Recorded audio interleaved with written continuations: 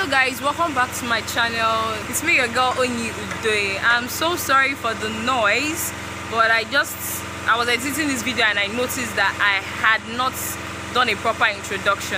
Please pardon the noise.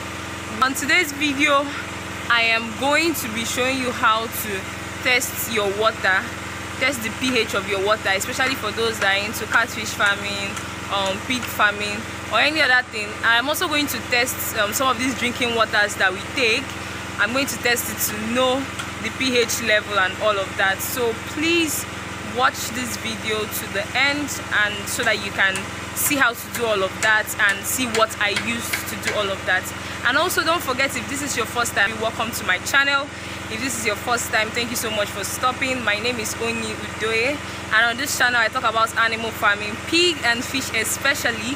If this is the first time coming across this channel and you like this kind of content, please don't forget to subscribe, like and share this content. Here I give you helpful tips, good tips on how to succeed in this business, in fish farming, in pig farming, okay? So to watch my videos and drop your comments, okay? So let's just go right into today's video.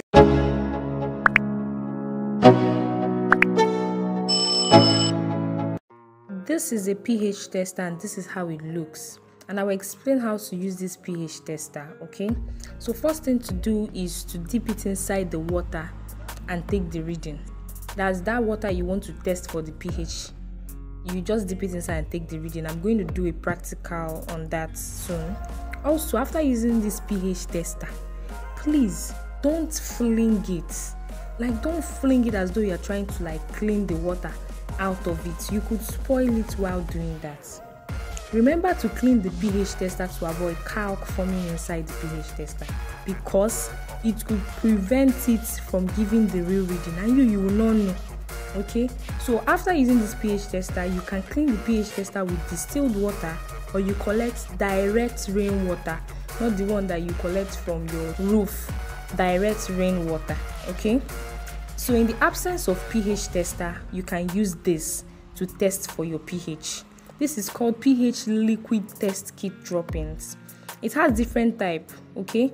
It has different types, so you can buy one, but this particular one was real built from Europe, and I prefer using this kit droppings to test for the pH level of my water, because sometimes the pH tester might give you a wrong reading, so you won't know. So you need to have them. If it's possible, you buy this pH meter and also buy this test kit droppings, okay? And also you can also have this strip test, this particular one. If there's another type, no problem, you can also have this strip test. It's not bad having all of them in your farm, it's not bad. This is how it looks, okay? When you get it, this is just how it looks. Is it like this? When you get it, you dip it inside the water for testing, then you place it close to the container, to check. This one doesn't only check the pH level, but the hardness of the water, the total alkalinity, etc. If you get it, you're going to see it, okay? So look at the body. There are things written on the body with color and everything, okay? You just put it close to it after dipping it inside water. Dipping this strip test inside water, put it close to it and check the color. Like, this one has already been used though. This one has already been used, so you put it close to it and just check for the color. As you can see, it has everything, not just pH level, this one and that one. So it's good to have all these things in the farm. It's good to have all these things in the farm. It will help you. Like, you can just put your mind on pH meter and you don't know that your pH meter is not reading correctly again. So it's good to have everything. Let's talk about the difference, or the major difference that is open, that you can see between the pH meter and the liquid test dropping. Okay, so one is the pH meter gives the readings in number. Like, it will just give you a number, you see it's a number, plus or minus, while the liquid test dropping doesn't. With what I've showed you, the sample and everything, you see that the liquid test dropping doesn't give you a number, it gives you in color, and from the color you can now check the number, okay? For pH meter, it's some people say it's easier to read than the liquid test dropping, because that one gives you a number, and gives you in color, and you sometimes people find it so difficult to get the accurate color. So another one is pH meter doesn't give sign. Sometimes when it has started reading wrongly, it doesn't give you sign. Now if you don't handle it properly, it can easily spoil quickly. While the liquid test dropping doesn't expire for a very long time, not so very long time, but a good amount of time. Okay, so let me just do a quick demonstration on how to use this pH tester. First thing first, you're going to on it. Be sure that it's on. So when you put it on, dip it inside the water you want to test for the pH, and just leave it to take the reading. As you can see, this one is reading 7.3, 7 points. It's still reading. Just leave it there and be sure that it has stopped reading before you bring it out. For this particular pH tester, once you bring it out from this water, it stops reading.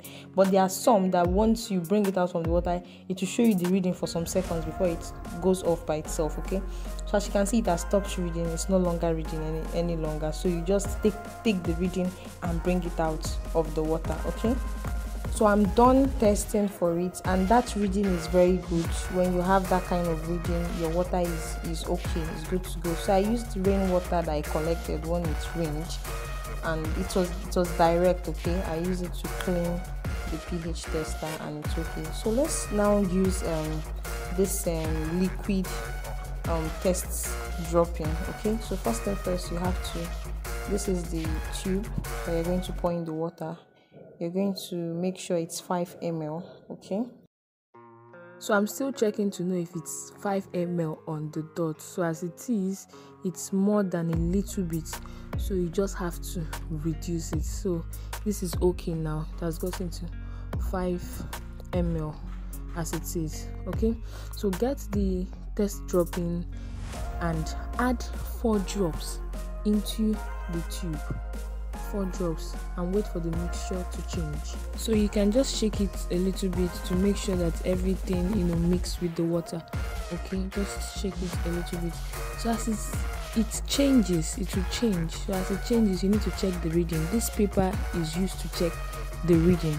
Okay, it's used to check the reading to know the color it falls on. Okay, if it's yellow, as you can see, there are different colors there, and it has numbers, I think from 4.5 to 9. So while you're shaking it, you just have to check the color. As you can see, it's changing. It's no longer yellow now, it's changing to light green. I don't even know the color of this one. Yeah, something like light green. Okay, so as it changes, just check the reading with the test paper to know the color it falls on. Each color represents a particular number, so watch the changes, and so you know the number it falls on. Okay, the normal pH level of a fish pond is anything from 6.5 to 8.5. okay, so meaning if you have anything below or above, it's not good for your fishes. So as you can see, it's changing color. It's really changing color. So if you look closely, you see it falls on 7.5. It falls on 7.5, meaning it is okay. It's okay for your fishes.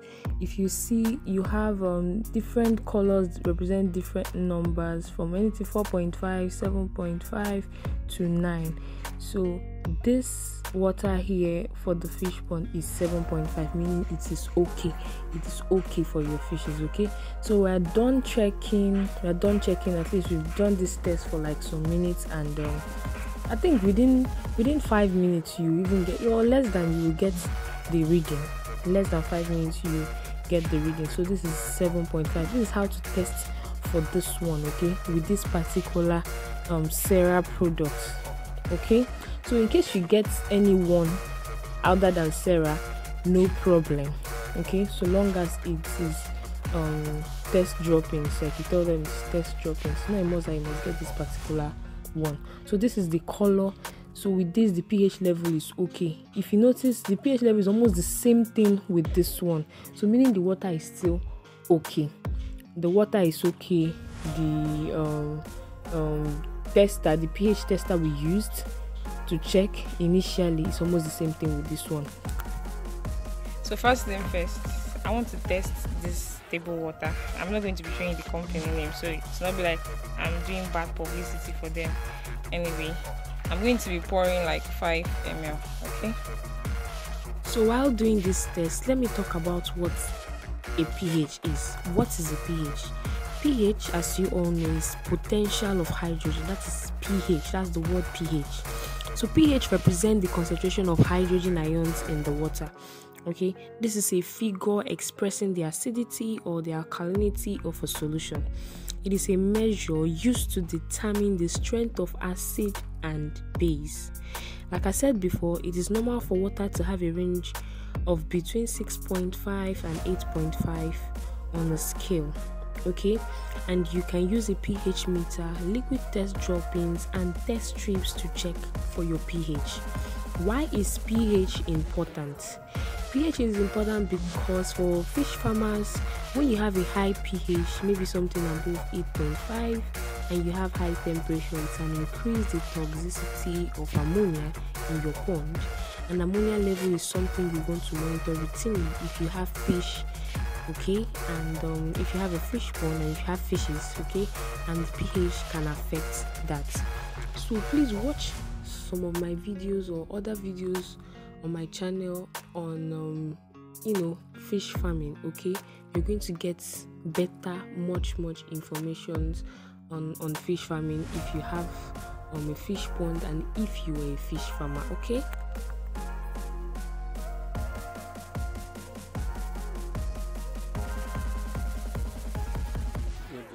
not yet.